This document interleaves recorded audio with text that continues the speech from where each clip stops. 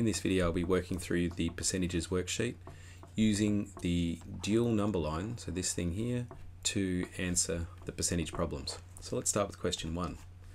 A thunder day at a given location is a calendar day on which the thunder is heard at least once. About 20% of days near Darwin are thunder days. How many days in 1 month, or 30 days, would you expect to be thunder days? Right, so let's put together our dual number lines. So here goes. Oh, it's not really horizontal. Let's try that again. There, there, and there. All right, so remember that can be quite rough. All right, now 100 will go here. 0 will go here. And now what I'll do is look at the question again and work out what I've got. So 20% of the days near Darwin are thunder days. So I'm going to put that down. That's 20% there. And how many days in 1 month would you expect to be thunder days? So 100% would be all of the days. That's 30 days. So what I'm after is 20%. That's what I'm after, the X. So remember, at this point, what you want to do is use arrows. You start at the unknown side. So in this case, it's going to be the right-hand side, and you start with a number. What we're going to do is take that number down to 1 and up to X. Right, now we do the mirror image of those arrows. So down to there and up to there. Now over this side, what we do is divide by 100 to get down to 1, and then we multiply by 20. Similarly on this side, what we do is we just rewrite those same things. So divide by 100 and times by 20. And now we can say that X is found by doing 30 divided by 100, so we follow the arrow, and then times 20. We pop that into the calculator, so we've got over here 30 divided by 20, where's divide? And 30 divided by 100 rather.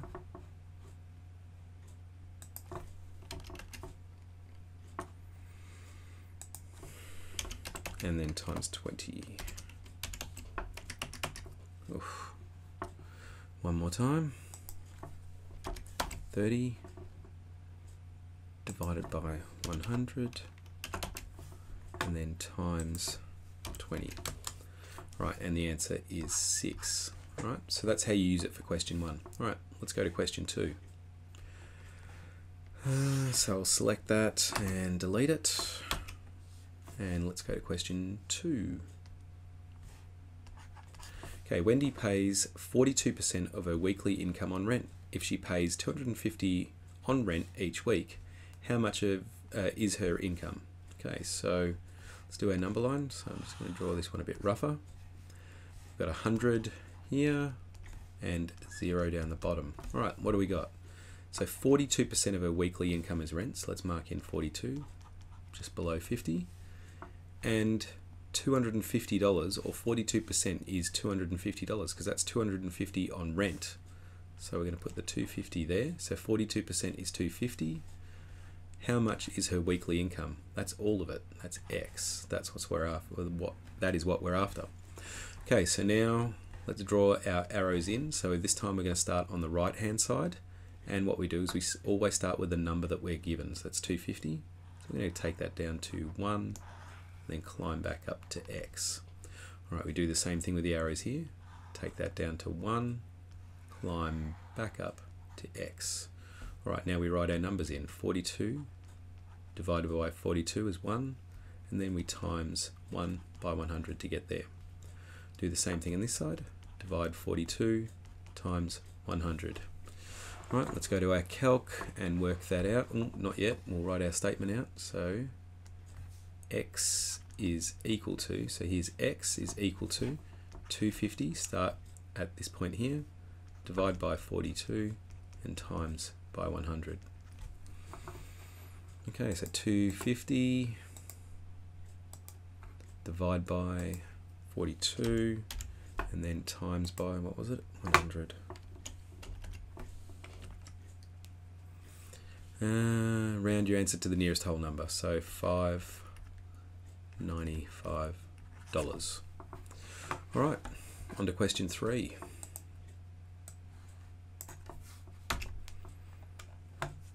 Okay, so this one here. In Melbourne, 36% of adults use a telephone to pay bills and 8% use the internet. If there are 50 adults who need to pay a bill, how many will use the telephone and how many will use the internet? Let's do the telephone first. So this is going to work on the telephone.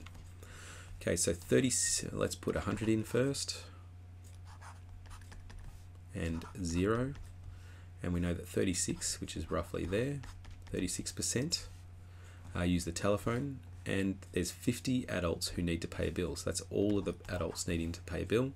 What we want to find out is what 36% is. All right, so at this point, draw in our arrows. Start on the right hand side, start with a number. 50 down to 1, 1 up to X. Then we'll do arrows mirror it on this side. So 100 divided by 100 times 36. So this one's going to be divided by 100 and times 36. So X is going to be 50 divided by 100 times 36. All right, over to the calc. What was it? 50 divided by 100 times 36. 18 is our answer. Alright, so I'm not going to do the 8% one because it'll be literally the same problem, except instead of it being 36%, it's going to be 8% somewhere down here.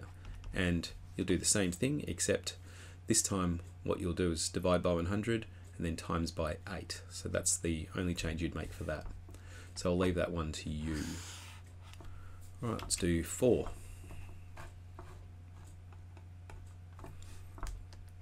Okay, so question 4. 60 students in Year 8 have seen all Harry Potter films. If there are 150 students in Year 8, what percentage have seen all of the Harry Potter films? So note that we're looking for a percentage this time. So it's 100, 0%, and 60 students in Year 8 have seen all of Harry Potter films. So 150 students in Year 8, that's all of them. So that's 100%. So we're after the percentage that 60 students make up. So 60 would be roughly there. That's X. All right, so note that the unknown this time is on the left-hand side, so that's where we're going to start to draw our arrows. So we start at the number, up to the unknown. Start there, up to there. All right, this is going to be divide by 150. This is going to be times 60. This is going to be divide 150. This is going to be times 60. All right, so X is equal to, and we just follow the arrow, 100 divided by 110 times 60.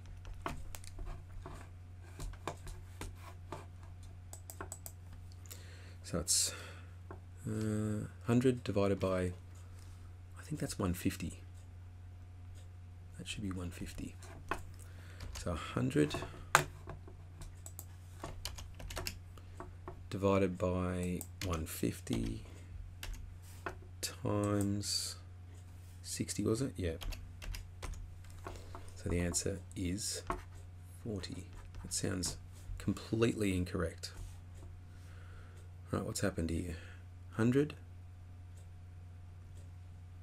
No, that's right. Yep, 40%. Okay, yep, completely correct actually.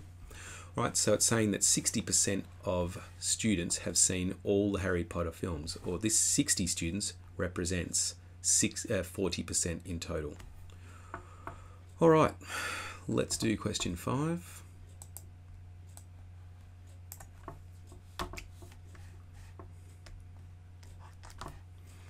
Uh, 300 students in Year 7 selected to complete a questionnaire on ice cream. 70% said their favourite flavour was choc chip.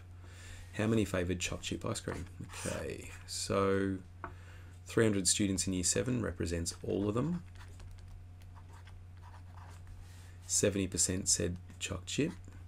So here's 70%, and that's going to be the unknown. This is 0% down here. Start with the side with the X on it. Start with the number. 300 down to 1, 1 up to X. 100 down to 1, that up to 70.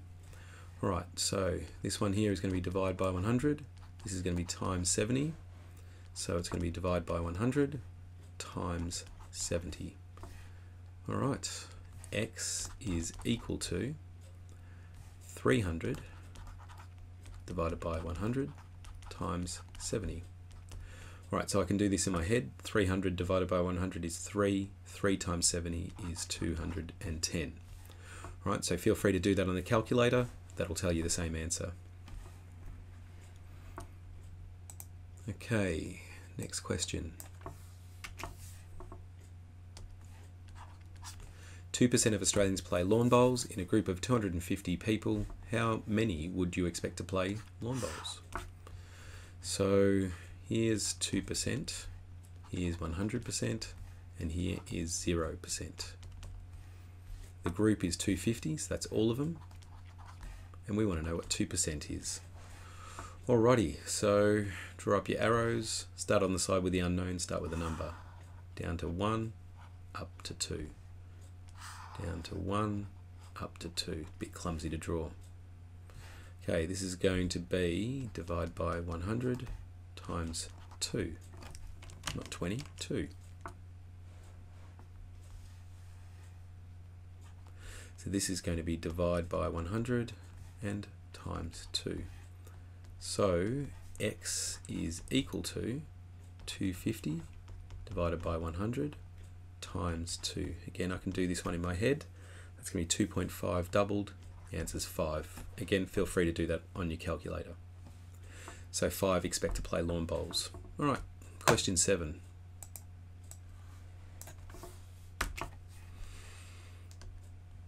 Okay, so a survey showed that 20% of all people rated football as their favourite spectator sport. 35 people rated football as their favourite sport. How many people did the survey? So we know that 20% like football, and that's 35 people. 100% is all of the people that did the survey, and that's the unknown. Right, so unknown is on the right hand side. So I'm going to start with the number, take it down to 1, and get to the unknown. Oops, wrong arrow.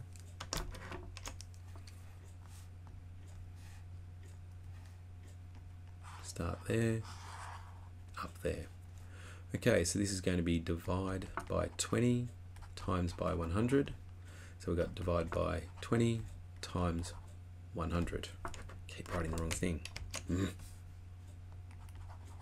Okay, so X is equal to, what is it, 35 divided by 20 times 100. Probably can't do that one in my head. 35 divided by 20 times 100. 175. So 175 people did the survey. All right, almost there. 8. William earns $560 per week. Last week he received a bonus of $70. What percentage is this of his weekly income?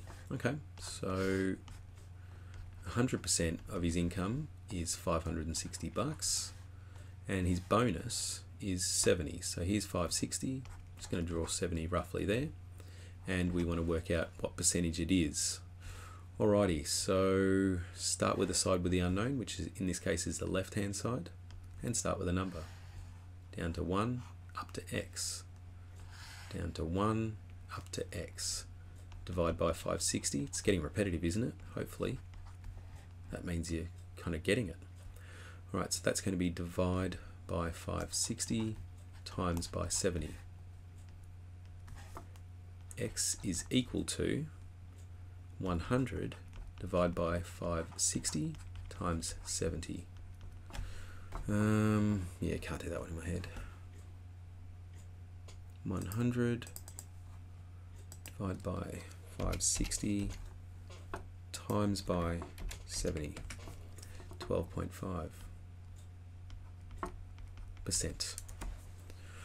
All right, so $70 represents 12.5% of the income. All right, question 9.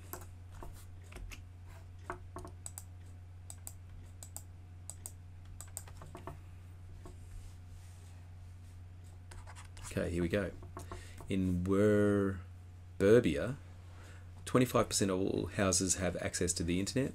If there are 16 houses in Website Street who have access to the internet, how many houses are there in the street? Okay, so what we know is 25% have access to the internet, and in this particular street, 16 of them have access. So 25% represents 16 houses. 100% represents all of the houses, which we don't know. So let's draw up our arrows. Right, so I need to get to X, so start with a number up to X. All right, so 25 down to 1, up to 100, divide by 25, multiply by 100. So divide by 25 times 100. Okay, X is equal to 16 divide by 25 times by 100. Okay, 16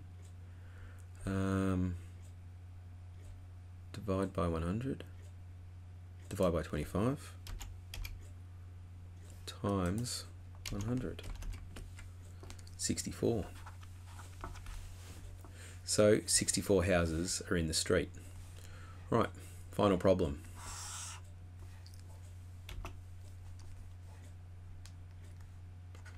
Okay, Daniel earns $500 per week. He spends $50 on petrol, $70 on rent, and $60 on food. What percentage does Daniel spend on petrol, rent, and food? Alright, so we've done problems like this already. So 100%, 0%. And what we want to know is what percentage $50 is. Alright, now I'm going to do this one a little bit differently and see if you can pick up what I'm going to do. So I could do each one of these separately, but what I'm going to do is work out what percentage $10 is. Alright, not $50, not $70, and not $60. And I'll explain why in a sec.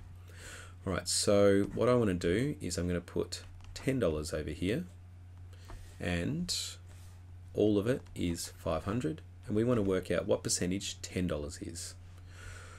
Alright, so unknown on left side, start drawing your lines. So start with a number, down to 1, up to X. There to there. Divide by 500 times 10. Divide by 500 times 10. Okay, now X is equal to 100 divide by 500 times 10. So that's going to be a fifth of 10. That's going to be 2. All right, and so that means it's 2%. All right, so our conclusion is $10 is 2%. All right, now percentages, we can change these percentages because they grow in proportion. So that means I know that $20 will be 4%. So if I go from there, I times 2, times there, I times 2. So now what I can do is get myself up to $50 by timesing 10 by 5 and the percentage by 5. So I can say that $50 is 10%. That means $70 is, so that's going to be times by 7, and 7 2s are 14. So that's going to be 14%. And finally, $60 is, so times by 6 to get to $60, times by 6, and we'll have 12%. All right, so that's a little trick that you can do there for that one, but feel free to just do this one separately with $50 first of all, and then $70, and then $60, and just do the dual number line 3 times. Hopefully you found this video helpful. Come and see me if you need some more assistance.